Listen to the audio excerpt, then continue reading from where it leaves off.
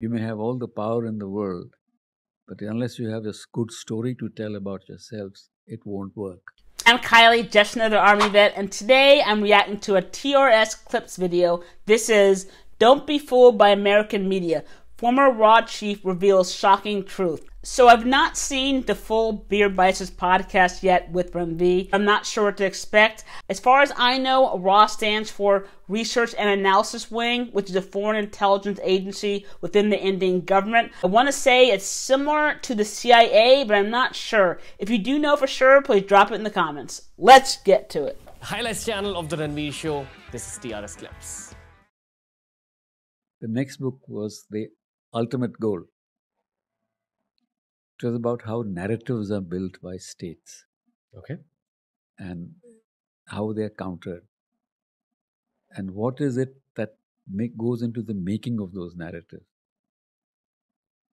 I'm trying to tell my own people that you may have all the power in the world, but unless you have a good story to tell about yourselves, it won't work.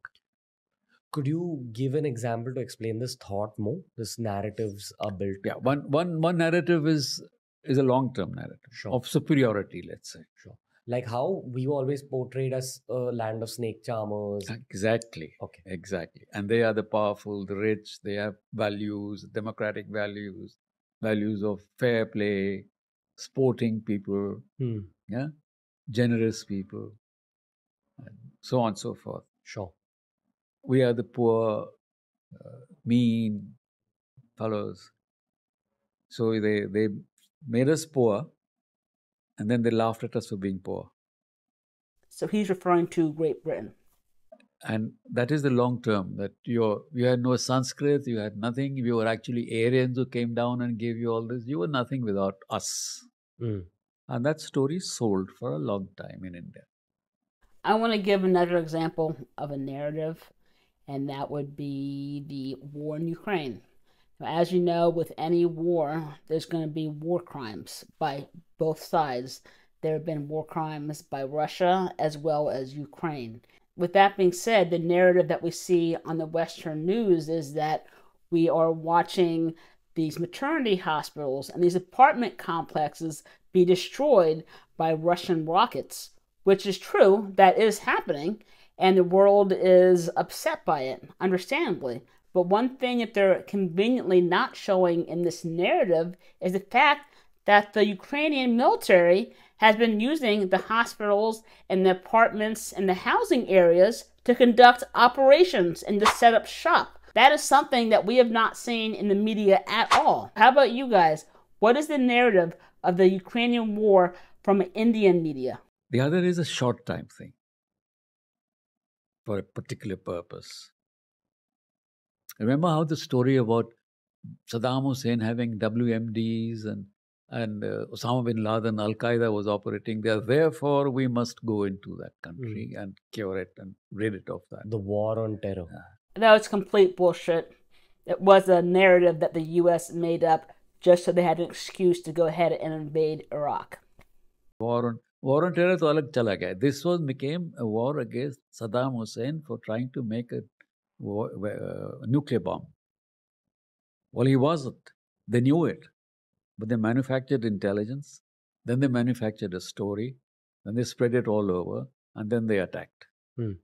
That is the narrative they built, say, up to March 18, 2003. So in the last 5 years or so, I'm pretty sure the American media has actually shifted the narrative to actually say that we were wrong, there were no WMDs, and we made everything up. I think that's the year they attacked. Before I let you move forward, why was this narrative built? What was the underlying intention? The underlying intention was that Saddam Hussein was sitting on a lot of oil. Okay. And he had been under sanctions that he could sell oil for dollars up to a particular limit. Because he had done Kuwait and they had put him under sanctions. He did a clever thing, or tried to do a clever thing. He started to sell oil for euros. And he made a lot of money. The Americans realized that if this happens, then their hold on the on the oil will go away. So they had to find a narrative to get in there to stop this from happening. वो कर लिया. Hmm. The rest is history. Then they found that instead of Saddam Hussein, what they've got now is a stronger Iranian presence. The Shias had taken over because there's a substantial percentage of Iraqis who are Shias. In fact, majority are Shias. So they got nervous on that. Then they had to stop that. Then they went into Syria. And so it became a huge mess. And then the Okay. Russians moved into Syria. So that was a narrative which went wrong. So basically, the goal is money in one form or the other. Yeah. If America can get richer by invading a country, they will do it. Yeah. They will tell their media portals and their general population that, listen, we're going in there because we're the superheroes. We're going in to save this country from its evil dictator. Yes. Now, that media narrative, because it's being released to the American audiences, it also finds its way to the rest of the world because the rest of world media usually copies American media. True. So then the whole world starts believing that America's Batman or Superman, and they're going up and fighting against the Joker in these multiple. The evil. But it may not truly be the case. Even if there's a smaller version of this which is true, it's not the complete truth that you're seeing in mainstream media. And you're the former R&AW chief who's saying this. Yeah. Do you think general Indian audiences should stop watching the news?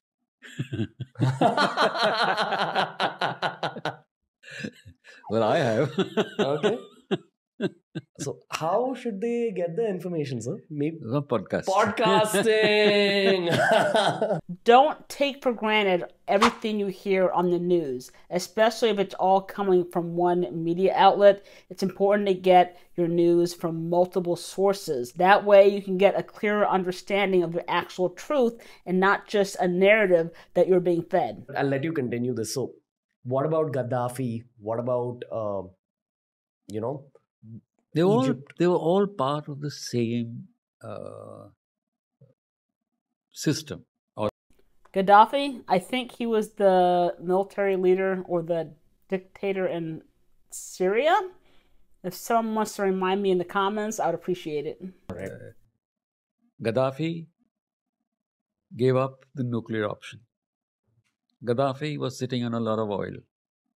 And Gaddafi wanted to make himself the leader of the Arab Muslim world.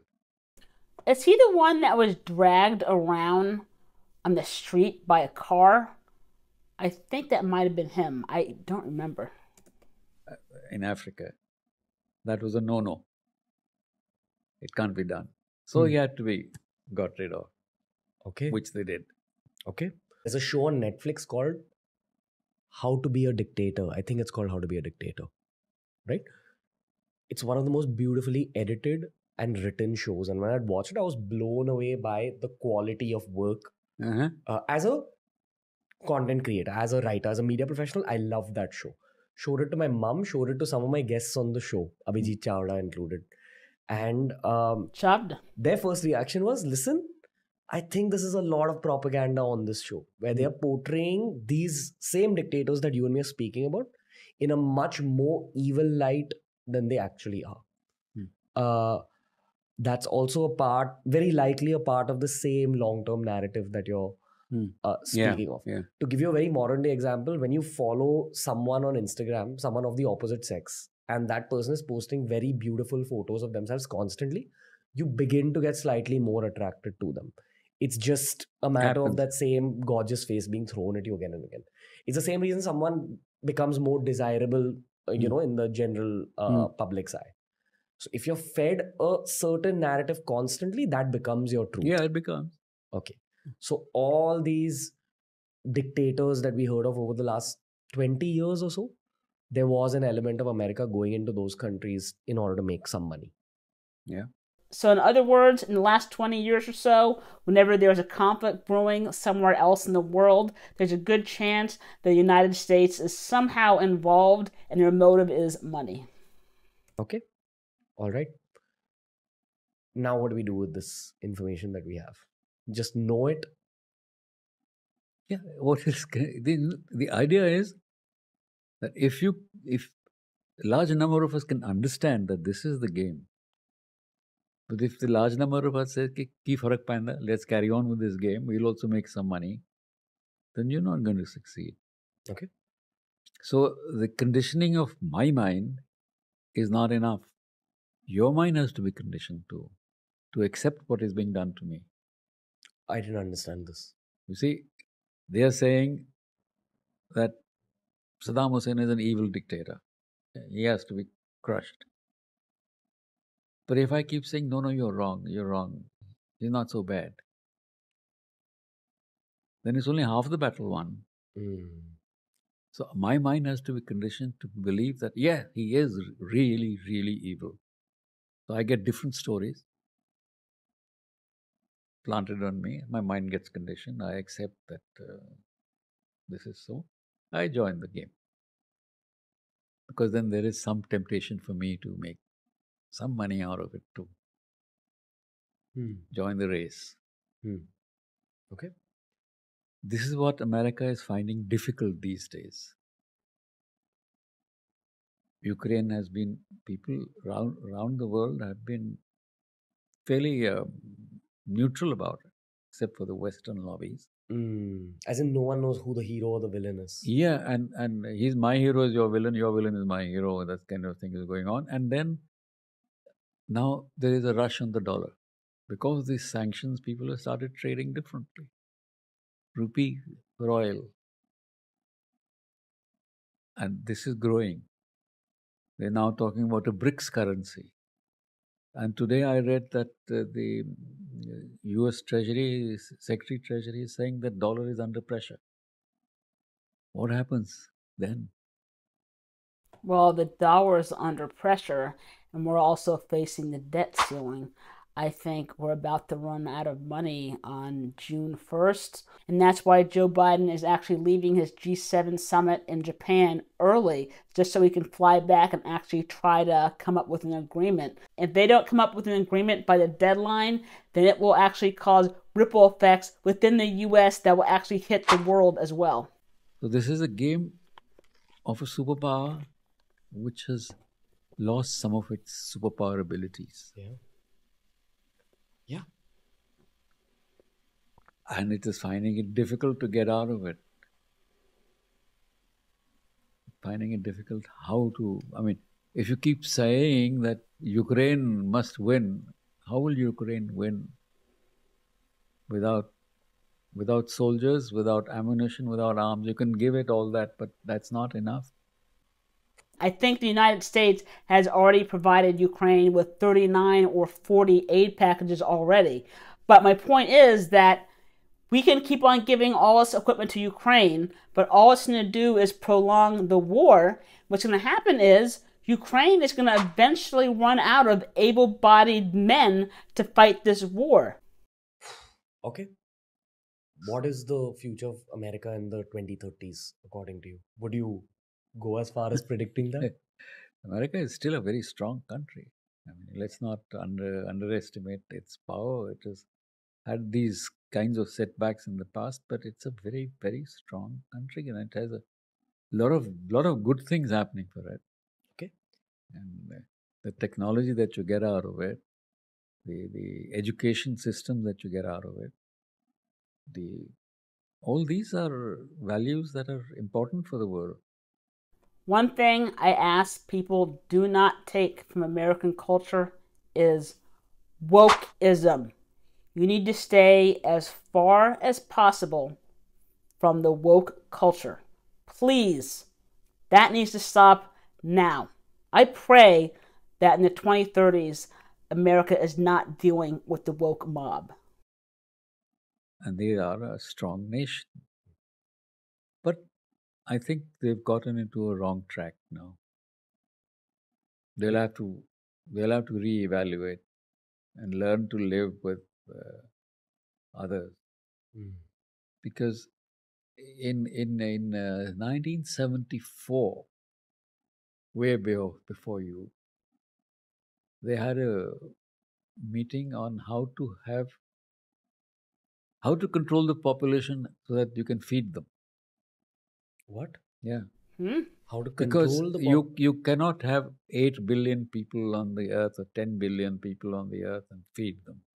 So population has to be restricted. How do you restrict population? vasectomies? Something has to be done, because you can't share. I can't share my wealth with everybody. It's mine. And if everybody else wants to be as rich as I am, then I have to become poorer. Isn't it? So how do I control? By having fewer of the others. Reducing the population in other parts of the world. Or at least reducing the growth of population. So what was the outcome of that? Oh, yes. I think you should read a bit more of these journals and magazines that are coming out from the United States that talk about this. That talk about this phenomenon or this discussion that population has to be controlled. But this happened And you talk about artificial food. Can you imagine? Food, the tree is artificial. This and happened you feed on it. 1974. They started discussing it in 1974. There would have been an outcome in these last 50 years. Could have been, yes. So maybe all these wars. Genetically modified food. What is it? If you can control oil, you can control the world. If you can control food, you can control the people. So you're saying in genetically modified foods, there could possibly be some elements that might cause things like cancer. I wouldn't want to speculate, but I think that genetically modified food has been known to this, at least the Europeans used to say that it is harmful. So he is spot on. There are plenty of articles and studies that show the dangers of genetically modified food. And we're not just talking about causing conditions such as cancer, we're also talking about things such as early onset puberty in young kids. How, in what way, I still don't know, but it does restrict our genetically modified seeds, for instance, means that you cannot replant that seed. Goes away after one growth, one harvest. You have to buy a new seed. You have to buy new insecticides, everything else, and you have to have water. So the man who's supplying you genetically modified seeds is the controller. Which is America. Which is America or American companies. Monsanto and others. So they are the ones who do all this. Okay. So these conspiracy theories that we hear about the sugar lobby controlling marketing narratives and say the meat industry controlling narratives, or things like this, all this could be very true. The chicken lobby. Ever see the documentary by Morgan Spurlock called Super Size Me Part 2? Paise ka khel hai. Okay, and all this actually does happen. All right. It could be happening. I have no idea whether they are actually modifying all this. Okay. But there are obviously vested interests in controlling a market. Okay. Whether it is meat or food or minerals. So this was a very eye-opening and informative podcast. Nothing he said really shocked me though, except for that part about the 1974 meeting about reducing population or something. I'm kind of curious to get more information on that actually. But I really did enjoy the podcast. As I said before, it's important to get your news from multiple sources. This is one of the reasons why it's really good that technology is starting to become so accessible with camera phones, the internet, and GoPros. Because when people can upload the truth onto the internet, then that gives more people access to the truth. Now, I do want to say that I am proud to be an American and I'm proud of the United States of America. However, that does not mean that I am proud of everything the U.S. has done. Because obviously the U.S. has been involved in some shady shit. And I'm sure they're probably involved in something right now as we speak. With that being said, this TRS clip actually reminded me of when I reacted to that Think School video. I think it was called, "Was Osama bin Laden Right About America?" I put that video right here for you guys. Thank you guys so much for watching. If I do react to the full podcast, I'll put it right here. If you do want to help support the channel, I could always use a like, sub, share. Thanks.